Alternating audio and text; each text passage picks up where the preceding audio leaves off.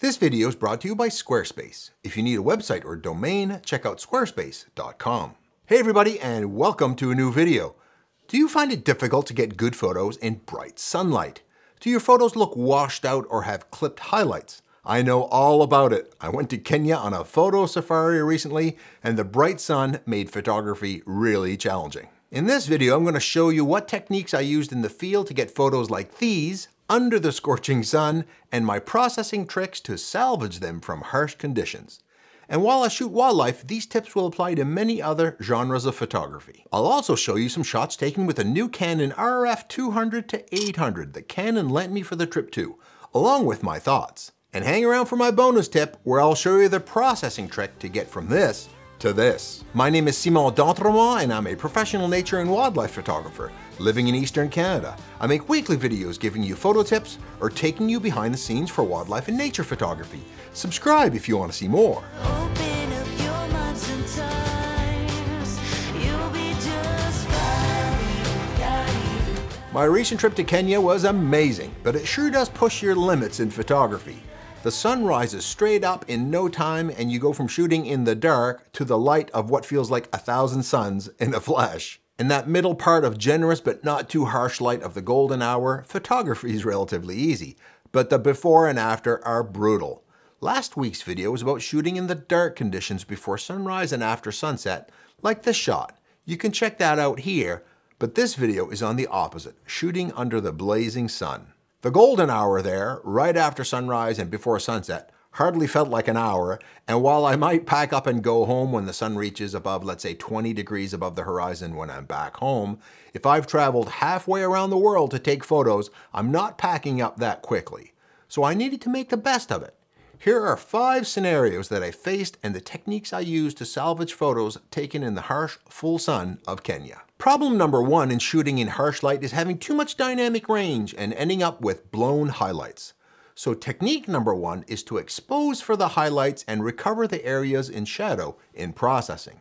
This is when part of the photo is just too bright, like the sky, and if you expose the subject properly, you'll blow that part of the photo out. This was the case here, as there was no road to get to the other side of these elephants, so I had to shoot them backlit.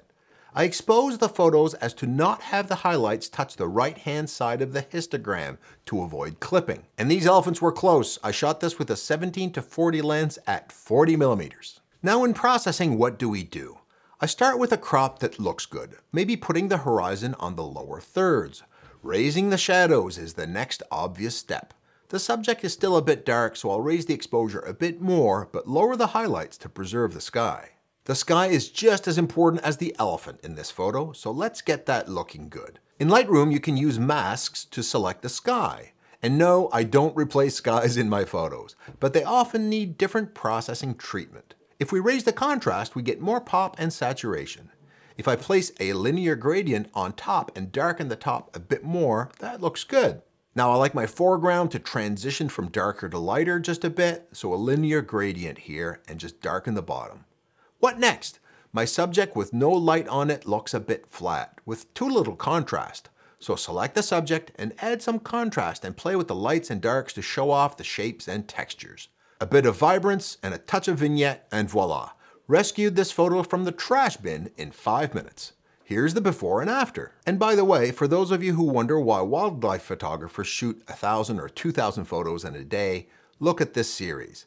These elephants are on the move. And this looks okay, but the position of the elephant in the back isn't good as it's blocked by the larger one. But I keep shooting.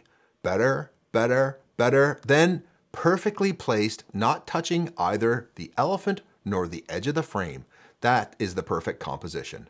Then half a second later, it's too late. You shoot tons of exposures to get the one that's just right. They're free. Problem number 2 in harsh light that the colors, well, suck. The harsh light gives all the surfaces a bright sheen that just makes everything look desaturated and colorless. So technique number 2 is to display your photo in a way that disguises this. One is to go black and white, the other is to intentionally give the photo a desaturated look. But when to use which technique? My advice is that when your photo has great shapes or patterns or is very minimalistic, go black and white. Like this photo of zebras in front of Mount Kilimanjaro.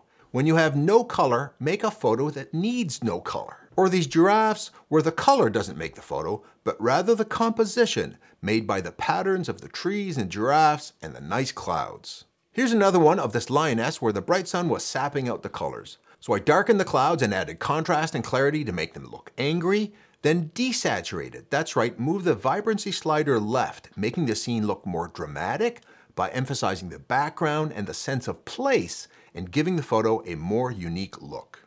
This is a good time to thank the sponsor of this video, Squarespace. If you're going to make images like we're discussing in this video, they deserve to be shown off in the most flattering way possible. A website is just a great way to show off all of the details in an image and show your photos the respect they deserve given how much work you put into them. Social media are often showing your images in small thumbnails and recently not showing them to as many people as they focus more on video. Your images deserve better. A permanent home presented in galleries that show them off at their best. I built my own website using Squarespace and it was easy. Lots of useful templates, including ones for specific genres like photography. Or if you're more daring and artistic, you can go outside the templates using all kinds of tools that will allow you to place video, photos, text, and links. It's also a great way to monetize your work by setting up an online store so you can take payments by credit card or PayPal from all over the world. You can even build engagement with your followers by offering them a free download in return for signing up to your email list. Go to squarespace.com to sign up for a free trial, and when you're ready to launch, go to squarespace.com/Simon for 10% off your first purchase of a website or domain. While I was in Kenya, the kind folks at Canon had hooked me up with a new RF 200 to 800mm lens to try out, and people have been asking me for my impressions. I found the image stabilization to be solid and the focus responsive, although I didn't shoot tons of birds in flight with it. Folks ask a lot about sharpness, and I say it's good. If you look at this orange-bellied parrot shot wide open at f9 and zoom up to 50%, you can see a good amount of detail. At 100%, you're pushing it a little. But keep in mind that if the bird was this small at 800mm, it was far away, maybe 40 or 50 meters. And my 45 megapixel R5 crops in a lot at 100%. And here, by shooting stop down a little to f11, you can indeed see some increase in the sharpness. So this lens is at its best at f10 or f11 in my experience. And many may say, yes, but I always crop in a lot and I want my lens to handle deep crops and still be tack sharp. Two observations. One, with this lens you don't need to crop in as much as you have tons of focal length. And two, this isn't an L lens. It's under $2,000 US and it appears to me to be the best value way to get to 800mm. Shooting at shorter focal lengths was very solid. Here's 100% crop at 311mm, solidly sharp. And of course the benefit of a wide zoom, here's 539mm to reframe the shot, again solid. What about f9 for smoothing out that background, a desired trait in many lenses? I'd say it's still very, very good.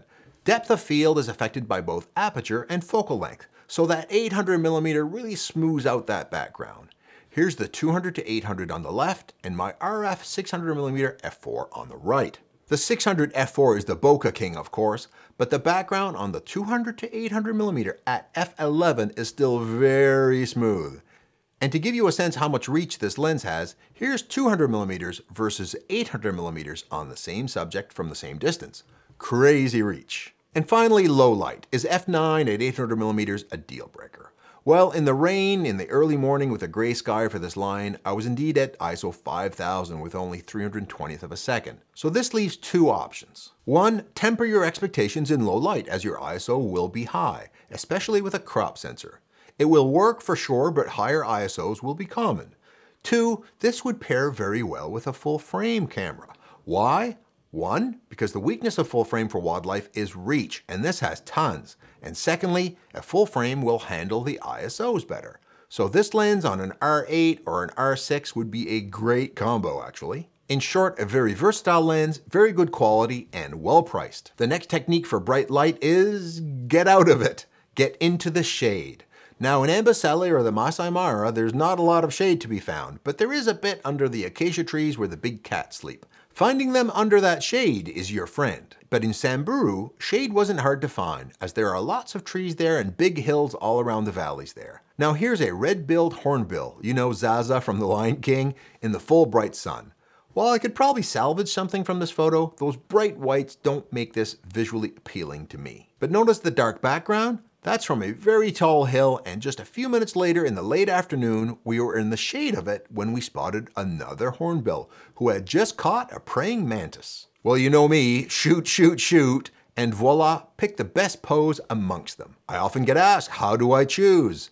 The one where the bird is slightly facing me with the beak wide open and the prey is between the open mandibles, and on a side angle where it's clear it's a praying mantis. And 200 meters from there, I would have been in full sun with a washed out photo. The shade is your friend on a bright sunny afternoon. And here note one of my favorite effects. Subject in the shade, background in the sun. I actually seek out this look when I see something in the shade. I try to see if I can put a sunny background behind it. My next technique for when it's too bright out is shooting the shady side of your subject.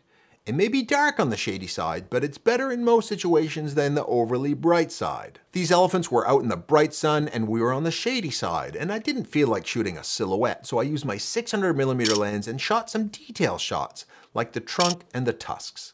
I kind of like this one, catching the elephant shaking off the dirt from the grasses before eating them. Or these giraffes, where the shapes and outlines created by the subjects are what's more important than the details of the subjects themselves. Now, one of the biggest problems with a bright sun is that it can create a bright haze in the sky and background if there's a lot of dust or humidity in the air. I traveled halfway around the world to get to Amboseli National Park, and one of the must-get shots for me was of elephants in front of Mount Kilimanjaro, which is easier said than done. First, often the top of Kilimanjaro is often covered in cloud cover.